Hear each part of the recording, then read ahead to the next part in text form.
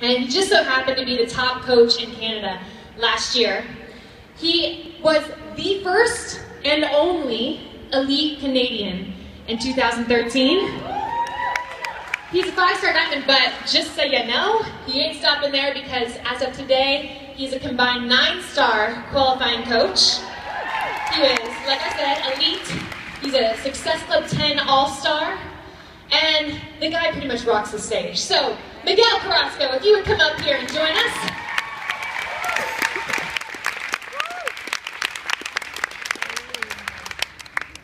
I can't do my normal, what's up? She was awesome. She's like, you got a photo Autumn Calabrese. I'm like, oh man. So I usually do presentations that are like an hour long, so to talk in 5 minutes is going to be freaking impossible. So I'm just going to go. I don't know if the slides are working because I want you to see the pictures, but... Oh, clicker? Okay, I'll just go. So anyway, I was talking to my team the other day. We have team calls like every week, and something kind of hit me. It made me realize something. A lot of my team, included here, and a lot of them that didn't come to Summit, think Beachbody coaching is hard. How many of you at one point or another have felt that Beachbody coaching or coming to Coach Summit is hard? How many of you? If you don't raise your hands, we've got to talk about lying. Because I thought it was hard too. But I think what we need is a little perspective in our life. A little perspective of what the word hard was intended to be. Many of you might not know, I'm kidding, who these people are on the screen, but I want to talk to you about them today. Let's talk about Nelson Mandela.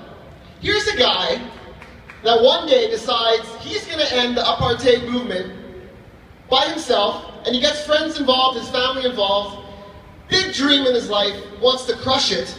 Huge belief. The belief to do that, imagine the belief he had. No money, trying to do it peacefully, while his friends and family are beaten, starved, murdered, all around him. Does he win? No. Crushing defeat. Goes to prison for 29 years. That would be hard. Dealing with that in prison, not committing suicide, that would be hard. Getting out of prison, just to be a normal human being, that would be hard. But to go on and become the president of the nation that put him in prison, that would be really hard. You, sitting in your comfy chair, posting a challenge group invite? That's easy! Like, get some perspective here, folks. Let's talk about Mother Teresa for a second. Mother Teresa, here's a person that receives a calling from God that says you're going to leave your house, your family, your mom, your sister. At 18, you're never going to see them again. She never saw them again. You're going to work in the slums, in the poorest of the poor, and help them. That's what you need to do. And to do that, and after 1 year, be failing and doubting yourself and staying there and keep moving forward and keep moving forward, so your team of 1 becomes 13, then later when you go away becomes 4,000 people with no money, not a penny to her name. That's hard. That's hard to do.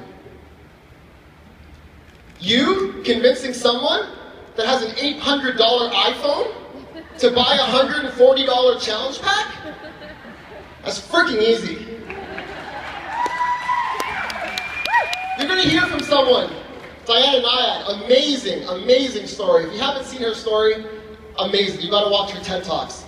She spoke at TED Talk after she failed an attempt to swim from Florida, from Cuba all the way to Florida. She failed 4 times before doing it. If you don't know her story, I'm sure she'll tell you, when she started swimming, she had a big dream, a vision, to not just become a great swimmer, not just to become the world's best woman swimmer, but to become the greatest swimmer, the greatest swimmer, the greatest swimmer of all time. All time. She ended up swimming around Manhattan, the first person to do so, unassisted. A few years later, she swam from the Bahamas to Florida, became the world record holder to this day for the longest distance swim, then gives up. Completely stops swimming, doesn't swim a stroke in her life for 30 years and feels lost. And what does she do when she turns 60? She gets a new big vision, a big dream. Her dream is to swim from Cuba to Florida unassisted. What happens? She goes into training for years, spends all her life savings. CNN is out, the crew is out, this is all documented.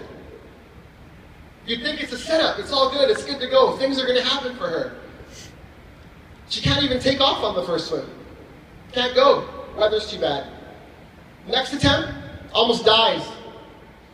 Jellyfish. Third attempt, doesn't do it. Keeps pushing. A 60-year-old female. Finally, in 2013, she ends up doing it. She's the first woman to swim, first human to swim that distance. First human to swim from Cuba to Florida unassisted. That's amazing. That's amazing. That's dedication to what you love.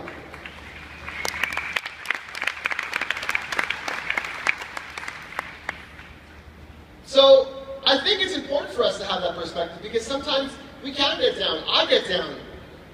And my big dream for you is that when you are down, when you think, I can't do this, this is too hard, take that word heart out of the equation. Most of you got on an amazing, Dreamliner, whatever, cruise, ship, airplane, however you got here, nice fancy car to get to Vegas.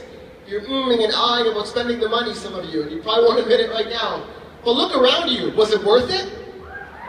Everything you sacrificed, was it worth it?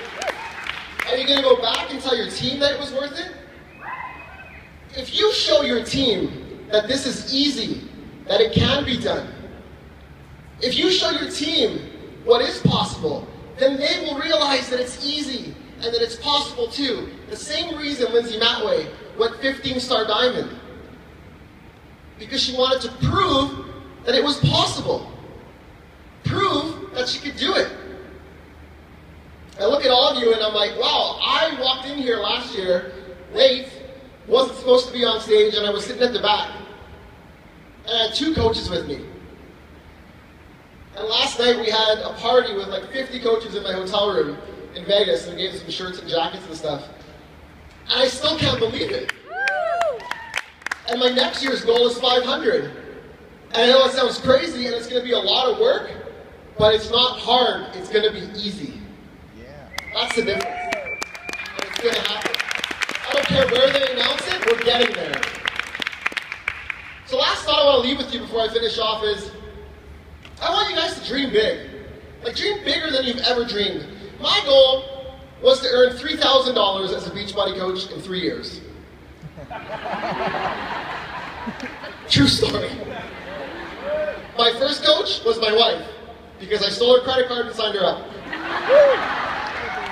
My first real coach, I didn't sign up for 3 weeks later, Marlo, who's in the audience. And she was the first person who actually believed in me, and I hung up the phone and I was like, oh shit, I gotta figure this out. So I beg you guys can do this. I want this year to be the biggest year for you. The biggest ass-kicking, world-breaking, top coach-earning, elite point-making, dominating year, 6-figure income-earning year. Live with passion, folks. Dream the extreme. Take it easy.